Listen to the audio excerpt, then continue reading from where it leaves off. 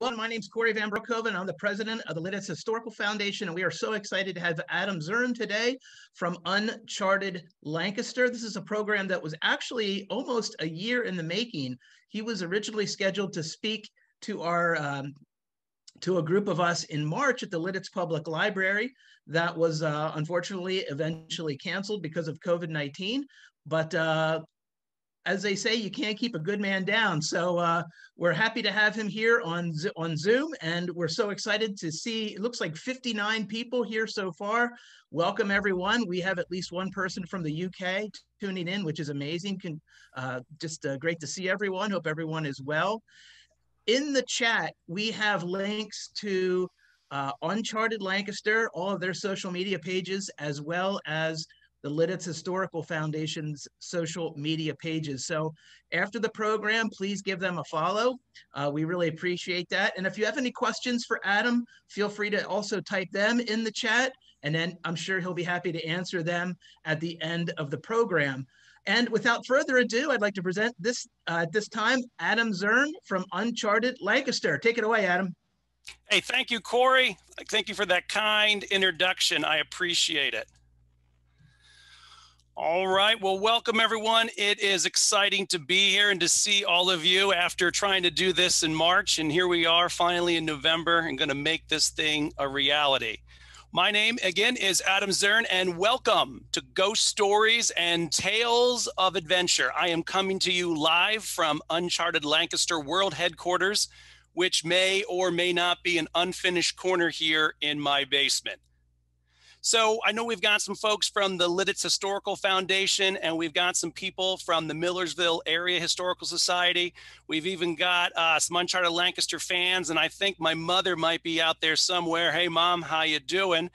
So I'd like to start just by saying, what is Uncharted Lancaster? And that's a website that I run, and it has two sides. I kind of focus and highlight fascinating pieces of local history here in Lancaster County. I try and highlight things that people might be less aware of. So for example, did you know that on September 27th, 1777, Lancaster was the capital of the nation for one day? The Continental Congress fleeing Philadelphia from the invading British, headquartered there for one day, and quickly decided that that was not far enough away from Philadelphia. And so they fled further west across the river to York, where they spent the next 9 months. Now I'm looking and I see some heads nodding up and down. So some of you knew that. Excellent. Here's another one. Let's see if you knew this one. So Columbia. City of Columbia, formerly known as Wright's Ferry, named after John Wright, who I think you could make a good case as being Lancaster County's most influential founding father. But Columbia was nearly the nation's capital, missed it out by 1 vote. In September of 1789, the House of Representatives meeting in New York voted to make the nation's capital somewhere in Pennsylvania. It then moved to the Senate, and how little things changed, all these years later. They couldn't come to agreement, mainly because the two senators from Pennsylvania couldn't get their act together. And we all kind of know how that story pans out. And, Washington is in fact the capital. But I like to think that in some parallel universe, Columbia, maybe Columbia, DC, that might have been awkward, is the capital of the country, how that would have been so different. Now, opposite the history of Uncharted Lancaster is the adventure side.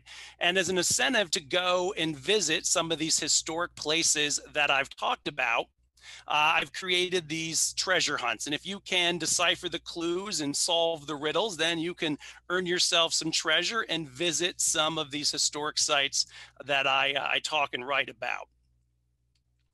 So I'd like to share with you my tale of adventure origin story, and we're going to learn a lot about Shenks Ferry here in the process. But really, it all comes down to this dog here. This here is Indiana Jones, and this is where you have to insert the obligatory Sean Connery impression. We named the dog Indiana. And in fact, we did. I have 2 dogs. That's Indiana Jones. And then we also have Turtle. And if you are a dog owner, you know that a good dog is a tired dog. Before this presentation, I took those guys on a 3-mile hike just to burn off some steam. So it was pretty common for the 3 of us to go walking pretty much every single day after school. And I live here in Conestoga Township, and we often would walk on the Enola low grade. Here's a photo from the other day. I like it a lot. A, in this stretch, not a lot of people. Two, it's flat enough and straight enough that I can read a book if I'm in the mood to do that. And so I'm having a conversation with some friends at work, and I mentioned we're talking about where we walk our dogs. And the one coworker says, "Hey, have you ever been to the cemetery there in Shenks Ferry?" And I was like, no, what? There's a cemetery? He said, "Yeah, there's this old abandoned cemetery in the woods. You should go check it out." And so I did what anyone does when they have a question these days. You turn to Google, and I Googled it. And this was probably the first time in my entire life Google had no idea. And this becomes like a repeating theme for me with Uncharted Lancaster, how rarely the internet actually knows what it's talking about. There was no real firm location, and I did some searching, and about the best that I could come up with was this vague description: up a mountain, through a stream, across the railroad, until the cemetery appears in a small forested rise in Shenks Ferry. All right, well, it's not really an exact map there, but I become determined that I am going to find this cemetery. I mean, how hard could it possibly be? Shenks Ferry is only 92 acres, right? So no problem. So the dogs and I take on this quest, and we start searching for this lost cemetery. And I'm thinking, all right, it's got to be near a railroad. So it's either the Enola low grade or the Port Deposit, and it's got to be near a stream somewhere. So we start. Adam? Yeah. I'm sorry to interrupt, but did you change your screen off of your dog? Because we're not seeing any other thing. All right, let me stop the share and we'll go back. Thanks. Yeah, sorry. Nope, that's okay.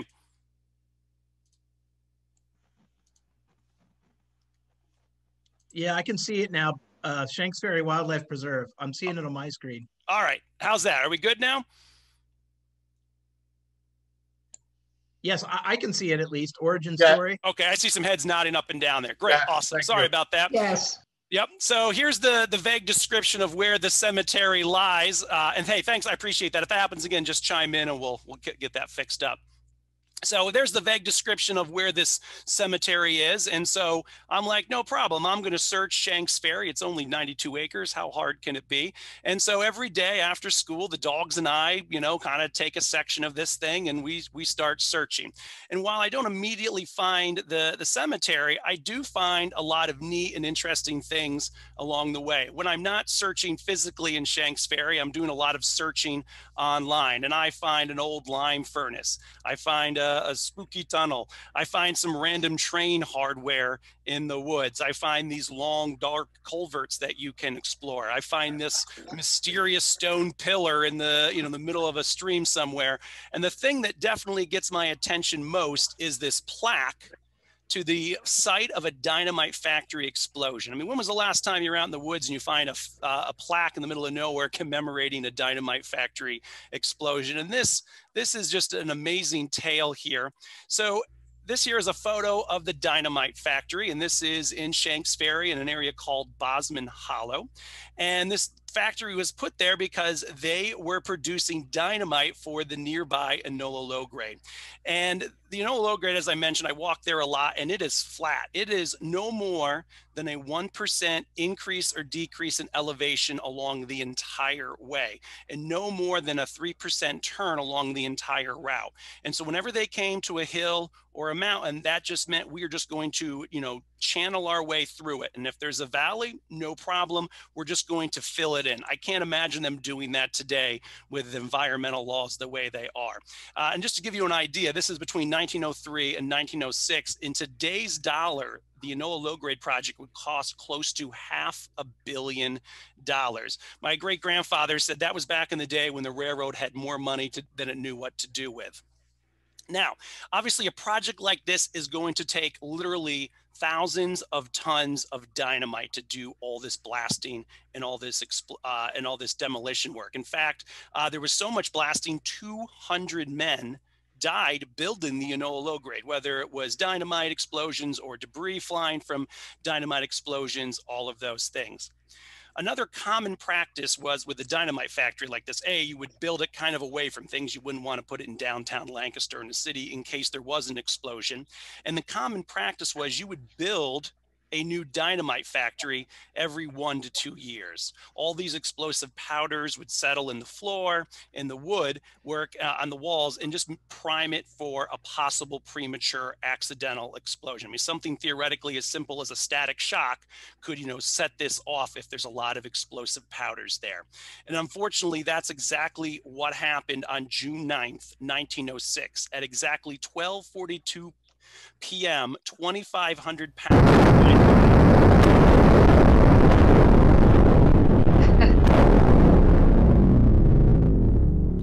suddenly exploded. So that first photo was about a month before the explosion, and here's a photo from the day after.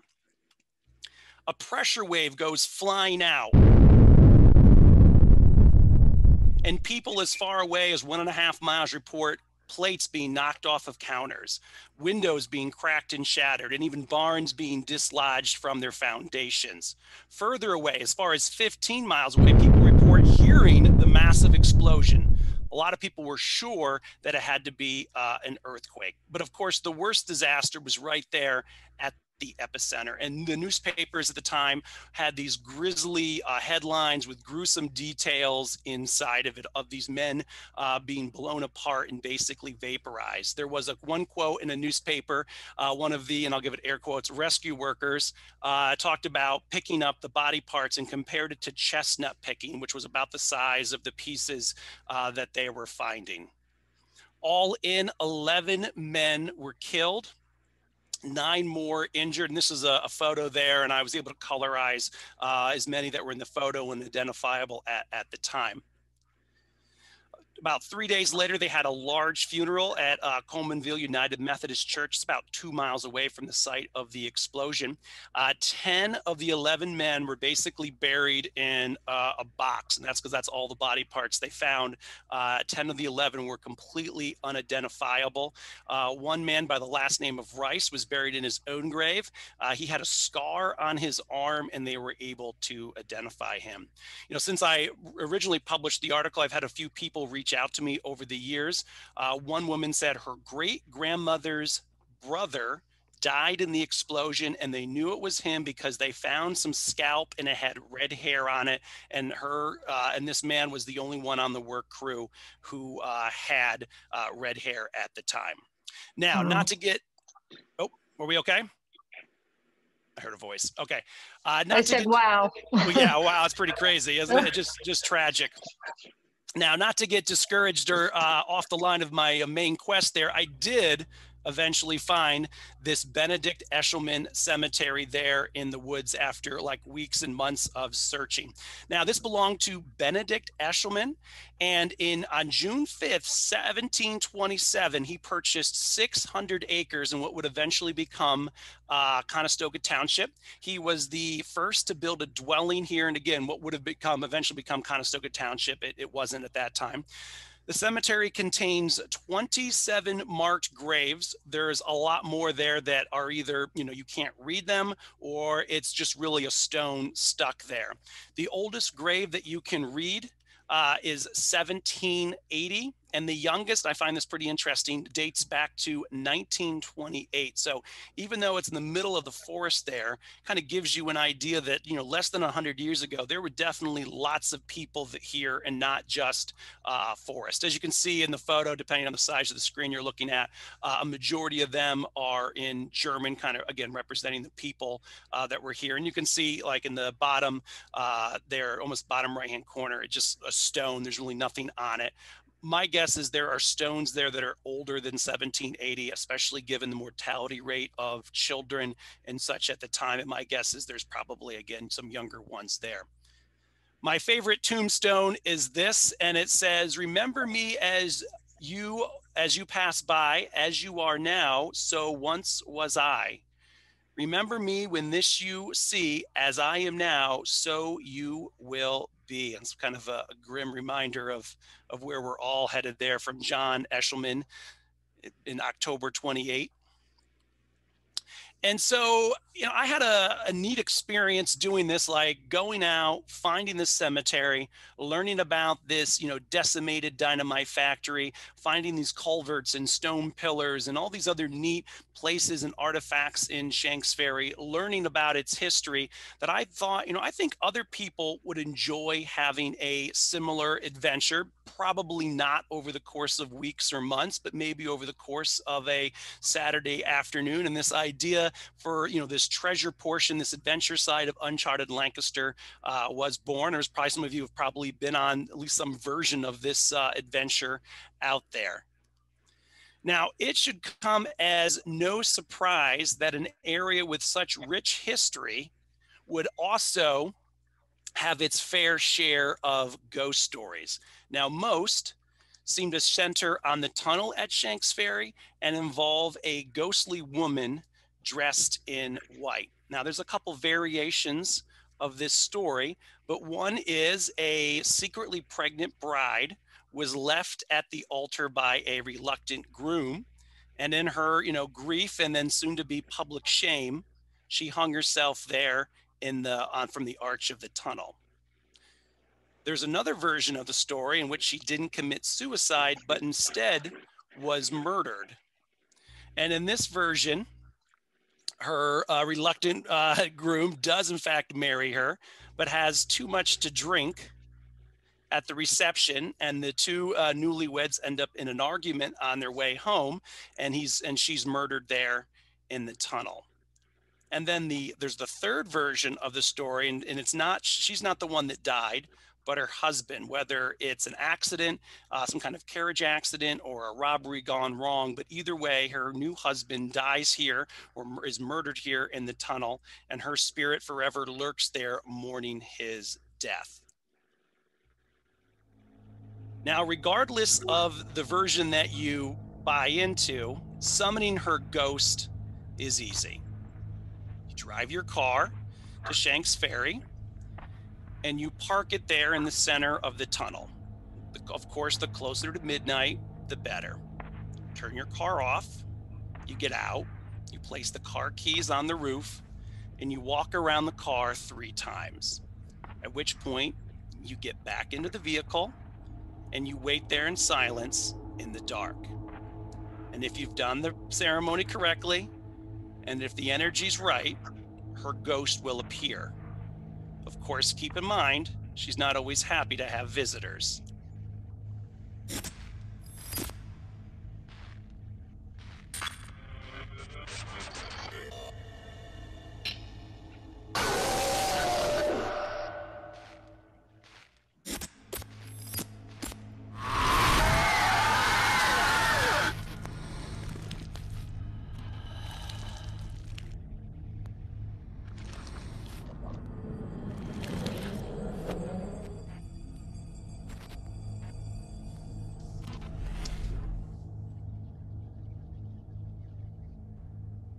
Now, of course, if you see your ghost, you want to hightail it out of there, whether you're going to run on foot or by your car. But either way, you want to get out of there.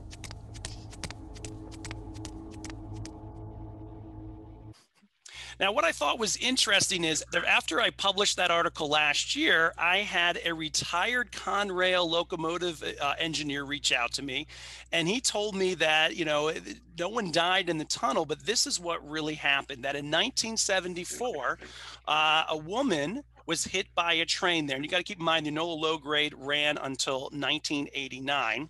And apparently, she was just dressed in a white sheet, and she was supposedly like an escaped, inmate from a psychiatric hospital in Maryland. And that accident took place directly above the tunnel. And he said that the railroad kept that pretty hush-hush and out of the news that happened, but there was no murder inside or death inside the tunnel, but instead it was above the tunnel, which I thought was kind of an interesting piece. Now, of course, not all stories center on any kind of ghost in white, and that's why I found this story, and I thought this was pretty interesting. And we're going to come back around to this a little later, but these 2 students from Millersville, college students, go down to the tunnel, and they park the car and they do their, the little ceremony. They walk around the vehicle 3 times, and they're sitting in their car in silence. And, this ghost of a woman doesn't appear. Instead, this emaciated figure with long arms and long legs suddenly just kind of walks in front of the tunnel. And he said about halfway it stops and just kind of looks at the car and eyeballs it for a few moments and then walks away. And they, of course, hightail it out of there because they thought that was pretty weird. In their version of the story, they kind of described it a bit like Golem, but again, this emaciated figure with longer arms and longer legs. And so I think that's interesting. We're going to kind of swing back around to that a little later. Now, one of the questions I get from folks a lot is, why is there this ginormous tunnel in the middle of Shenks Ferry? I mean, it is, if you've been there, it is more or less in the middle of nowhere. And what people forget is, you know, there was a huge community down there. The area was originally founded by Henry Shenks, and he ran a ferry between the York County side and in Lancaster here. And you can see some, that's not Henry Shenks, but that's, you know, from the exact same time period, a little further south there on the Susquehanna, but ran a ferry back and forth. You can see there's his hotel. He had a hotel. And this picture is pretty neat because you can see the tunnel in the background, and then above it, you can see a train there. And there's a couple interesting things here. If you take a look, there's almost no trees, or very few trees in this photo. So at this point, you know, most of the trees were gone and mostly like cattle grazing, but there was a big community. There was this hotel. There was another hotel further down. There was a school, post office, a railroad station, lots of residential homes. Later, there was some ironworks. There was a narrow gauge railroad that kind of ran up Grubbs Run, where if you walk in there, it's kind of that wildflower trail today.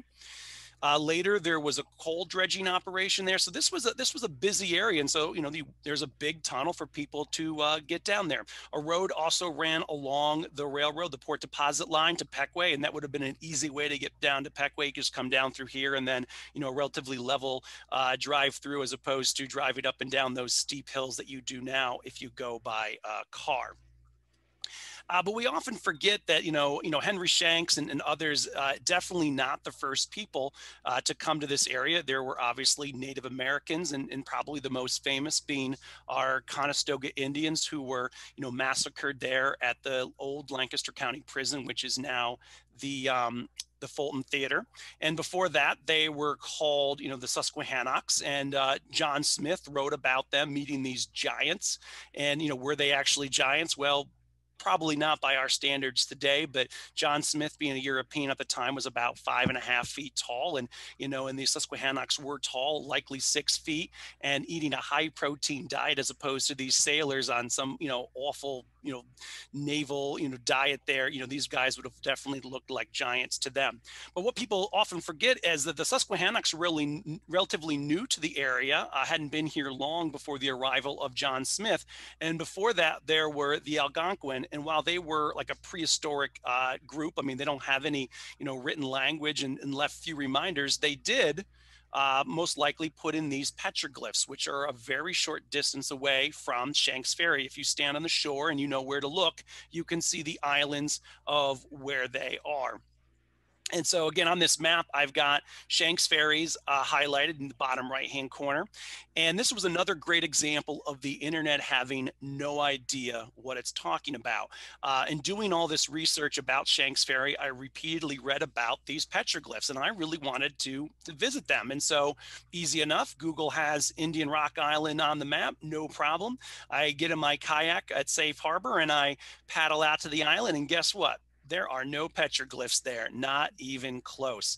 And it was on a later trip, after doing some more exploring, that I was able to find it. But again, their location is not, you know, readily or correctly identified there on the internet. Here's a photo that I took from the dam at Safe Harbor with a telephoto lens, and you can see big Indian Rock and little Indian Rock. Now here in this photo, they look like they are really, really close together. They're not. That telephoto lens is doing some distortion. It's probably closer to 100 yards between the two, but there are two guys there standing on Little Indian Rock, which is harder to find because it's significantly smaller, but it does have a larger concentration of petroglyphs. And if you take a kayak or a canoe out there, you can visit these petroglyphs, which is pretty neat. And you take a sponge with you, and you take a wet sponge and you wipe it over the petroglyph, and it reveals itself, which is really, really neat.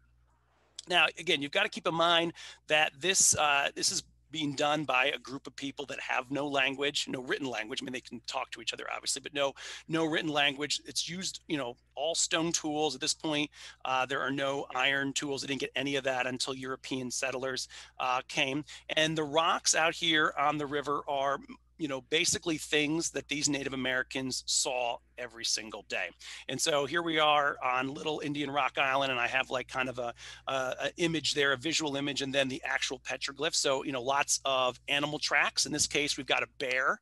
This one's a little easier to see, a turkey. And so there are turkey tracks all over the rock. And so again, this is something that Indians, the Native Americans, would have seen all the time. Deer prints. And I think the deer prints are really neat because it's almost as if a deer had walked across that rock when it was like soft mud or something, because they are that realistic in appearance. Those are really cool. There are these either snakes or riverbanks. I like to kind of think of this as like maybe the Susquehanna, and there's the two banks with the river kind of flowing in between them, but it could be snakes. No one's sure. But what's really cool, and if you think that maybe this is just sort of Native American teenager graffiti with nothing better to do. I mean, what do you do all day if you don't have video games and TikTok? Maybe you get a rock and you make carvings on a big stone. But just to give you an idea that is not the case, the equinox sunrise lines up perfectly between those two riverbanks, which I find, really, really cool. Then there's another one that lines up here. There's a riverbank or a snake, and I like to think of this as maybe it's a smaller stream. So you've got like maybe the Susquehanna with the two lines that are large, and then you've got this smaller one. So maybe this representing the Conestoga, possibly, which is really close by. But this one, the winter solstice sunrise lines up with it, and then on the summer solstice sunset it lines up. And so these are definitely not just haphazard things, but this is a very purposeful thing, and something that this obviously meant a lot to them. Now, the easier one of the two to find is Big Indian Rock. I mean, here is another telephoto picture that I took, this one from the rail trail through some trees, and it's pretty tall out of the water. You can see it, and at least currently it's pretty easy to find because there are two giant logs laying across it. No guarantee that it'll be there if you ever go. I could see another flood washing those away. But you can even see it on Google Map there, and I've kind of got it highlighted in the picture. This one has far fewer Native American petroglyphs. There's some cool, there's some newer ones in the sense that there's a peace dove from 1880, which is very beautiful, but definitely some graffiti, but still, pretty old by our standards. And here is a man in a canoe, and you can see the little canoe there, and he's in it. But what I find fascinating is this next one here. And so these Native Americans, most likely the Algonquin, and again, there's no firm understanding exactly when they were made, but most experts think that they're at least 1,000 years old, and that these petroglyphs represent the most significant archaeological site in Pennsylvania, possibly the Northeast United States. I mean, there were more on the Susquehanna, but with the construction of the Safe Harbor Dam, the other ones, most of them are at least underwater. There are some other places, but this is a significant archaeological site, and it's right here. And I always enjoy going out because if I stand there on the rock, and especially if I look towards the York County side, which is pretty much all trees, I can kind of get an idea of what it must have been like, to stand in that very spot where, our ancestors did 1,000 years ago. But what I find interesting about this one, up until this point, everything that I've shown you are things that the Native Americans are seeing: Indians, snakes or rivers, people in a canoe, and then suddenly they draw this thing. And so what is it? And there is an Algonquin legend of the Wendigo, and this is a man-eating creature. And here is sort of a picture of what it might look like. Some think it's perhaps a distant relative of Bigfoot. Others think some kind of werewolf or like a deer with antlers on it. But all of the stories say that it is a creature, this emaciated looking creature with long arms and long legs, and typically hunts in the colder times of the year. And what it hunts is people. And I thought that was pretty interesting with that tunnel story. There's these two guys, and again, they don't see that white angel. Instead, they see this emaciated creature with long arms, and makes me wonder, did they see a Wendigo that the Native Americans had talked about all these years ago. And there's some artistic renderings from these Algonquin legends there. Well, hey, I want to thank you folks for being here today. And it is a beautiful day out. So something that I would like to encourage you to do is go explore your backyard.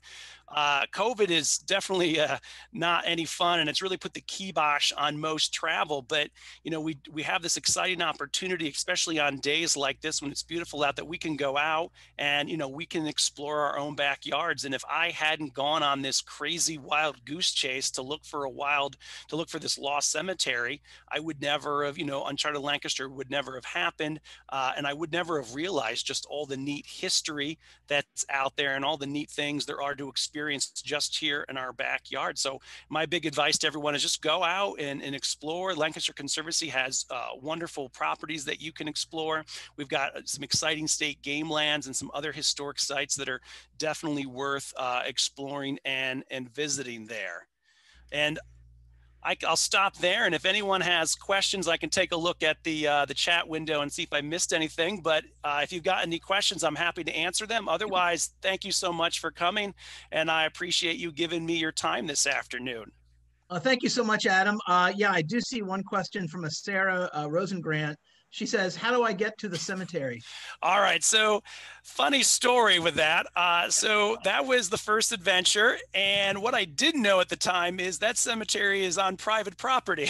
So, yeah. So I didn't know that. And I don't, you know, typically encourage trespassing. So they let me know, and I detour, and I kind of changed that adventure so you don't go to the cemetery. But if you do go and Google it now, it shows up on some of those cemetery websites, and they have like the GPS coordinates of it. But it's outside of the boundaries of Shenks Ferry there a bit. But it is on private property, unfortunately. So I'll kind of leave it at that. So that was my bad doing that, and I try really hard not to encourage trespassing. Julie Fisher says, I would love for you to offer this again in the future. Do you want to talk about, Adam, we talked about having this recorded? Yeah, so it is recording. So I don't know how long it'll take. It says it takes usually twice as long as the presentation lasts. But Corey was going to get that posted on their YouTube channel. So I would imagine in a few days at the most, you should see it show up. And I'm sure I'll share it on the Uncharted Lancaster social media site as well. Yeah. So just to piggyback on what Adam said, yes, we're going to post it to our YouTube channel. If you go to youtube.com and then search Lidditz Historical Foundation, we probably have 50, 75 videos up there already. Some actually former programs that we had at the Lidditz Library. So you can look at old programs that we hosted many, many years ago. Does anybody have any other questions for Adam? If you want to, okay, here we go. Julie Elizabeth Boyd says, is there any other landmass under those Indian rocks? I think she means big Indian and little Indian rock with the petroglyphs. Are there others, or is there more land? Go ahead, if you want to, Julie, if you want to unmute, you're welcome to, if you want to clarify there just a little bit. I'm looking at the question here on my other screen. She says under the water. Oh, yeah. Under the water. Oh, okay.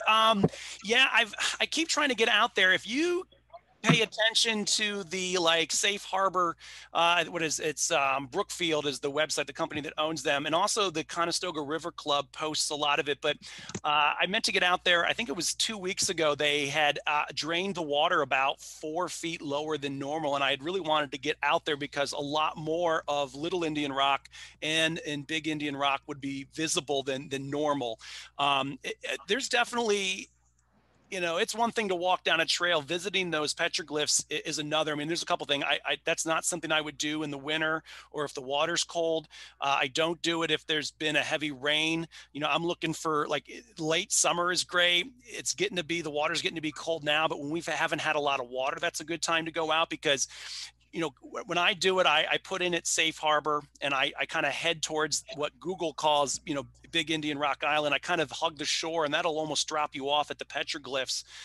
But if, that can be some turbulent water coming out of the dam, depending on what they're doing. So I always just kind of check their website and see if they're releasing or plan to release any water, or if we've had a heavy rain. I don't go out there. I mean, people die every year on the Susquehanna. Typically there's alcohol involved and they're not wearing a life jacket and the water is cold. It's typically some combination of those things. But supposedly there is more. There was a Walnut Island, which would have been up near Washington Borough, and that's flooded because of the dam. And so there's one there. You can go, not right now, but the Conestoga Historical Society has 4 of the petroglyphs, I believe, from some of the rocks that were going to be flooded, and they have on display. And I believe there's a couple at the State Museum in Harrisburg you can go and see too, if you're not, if you don't feel like braving the elements, to go out there and see it yourself. So that's a neat thing. But it is just this amazing moment that you're thinking, wow, like 1,000 years ago, people stood in this very spot. And again, when I look west towards York, and I think I'm seeing what they saw 1,000 years ago. And just, that's a kind of a magical thing, I think. Another question. Adam, do you recommend a good GPS so they don't have to use their phone? That's a good, I don't, I usually use my phone when I can. It's getting to be better now that the leaves are off the trees. Like, you can actually get some reception in there. I know some people, and I do too, struggle. There is just zero reception in some parts of Shenks Ferry in the summer with all that leaf coverage. I keep kicking around the idea of having an app where you wouldn't need any like data, and it would just kind of pull your GPS and kind of give you that stuff. But I just need more hours in the day to make those type of things a reality. I think I saw another question. Yeah, here's another question from Michael Link. Are we allowed to go to the tunnel at night? That's a good question. I know Shenks Ferry, all the Conservancy properties close at dusk. So technically no, but I mean, where the tunnel is, that's still Conestoga Township. So I don't see any signs that say don't be there at night. So you'd probably be all right. Along also, that Conestoga same line, Township has no police force right now, so you would probably be okay too. kind of along that same line, somebody also asked how many tunnels and culverts are accessible in Shenks Ferry. They said they think they've only found 2. 2. Okay, so great question. There are 4 between the dam and I guess 5 if you counting the tunnel you drive through in Shenks Ferry, and then going north towards Safe Harbor, there are 4 that you can go through. If any of you have done the Tunnels of Enola adventure, that kind of zigzags you through those 4. There's a smaller one, and I had a few pictures of it there, of the culvert that if you take like the Wildflower Trail in Shenks Ferry, you can walk through that one, and you can walk through it, and I don't know, you can get about maybe 30 feet on the other side before you hit private property. But the township owns, it's typically 30 feet. I'm trying to show that on the screen, 30 feet on either side of the rail trail, and in some areas there even more. If you keep going, there's another one there there's 2 more after that one. There's one kind of between Shenks Ferry and the Colemanville United Methodist Church, and then another one pretty close to the Colemanville United Methodist Church. But it's getting to be the time of year where, and I did a lot of these in the winter, I just take a chunk of rope and I tie it to a post, and all the pickers and everything are down, and I just kind of rappel down the side a little bit and check out all these tunnels, because they're all on, wherever you are, they're on the township property, so they should be, accessible to check out. And I've been slowly kind of documenting them, but I would say between, Shenks Ferry and Safe Harbor, there's 6, I guess you could say there's 6. All right, another question. It's more of a hypothetical question from Greg Engelhart. He asks, with everything that happened in Shenks Ferry and the town history, why wasn't this taught in school for local history, at least when he went there? That's a good question. I don't know. My brother-in-law teaches local history at LS, and I know I don't know if he includes a lot of Shenks Ferry, but I see my website getting hit from his blog page and Schoology page. So I think there's a little more of it there. I don't know. It's amazing how much of it isn't documented in any kind of like single location. I mean, I have a Lancaster newspaper membership, and I spend a lot of time in their digital archives because you can do a word search and a date search and find these things. And I mean, I'll be honest, I searched, and as far as I could tell, there was no deaths or suicide at that Shenks Ferry tunnel. Sorry to put the kibosh on that ghost story, everybody, but I couldn't find anything that puts that in there. But yeah, I don't know. We typically focus on World War I, World War II, the big ones there, and then that's about it. But that's why I like bringing that stuff to light, that people can go and visit that and learn about those things.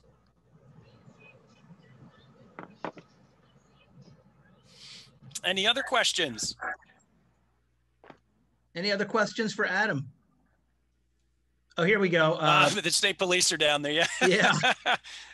Yeah, that is true. I was at Silver Mine. We were doing a Cub Scout thing, and it ran a little long, and it got dark, and Peckway Police Force stopped by. Luckily, we were Cub Scouts and on our way out. So someone says next time you should talk about the weird cellar with the nesting buzzard. Oh yeah, that's a good one. You can see that on the tunnels of Enola.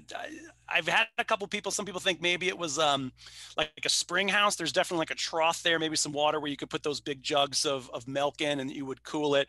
But yeah, some people went in there and there was a turkey buzzard nesting in there. And I didn't know that they nested on the ground like that, but that was a wake up when you hiked up in there and this giant turkey buzzard would come flying out. It'd scare the poop out of you, I'll tell you what. Any other questions for Adam? Well, if you think of a question after we all log off here, feel free to reach out to him on his website.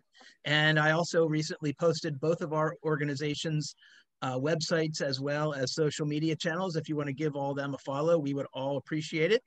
And I think that's it. Thank you so much, Adam. And thank you, everyone, for joining us here on this special Zoom presentation. Hope everyone is well and healthy. And thanks again. Have a great day. Hey, thank you. Happy adventuring, everyone. I'll talk to you later. Thank you.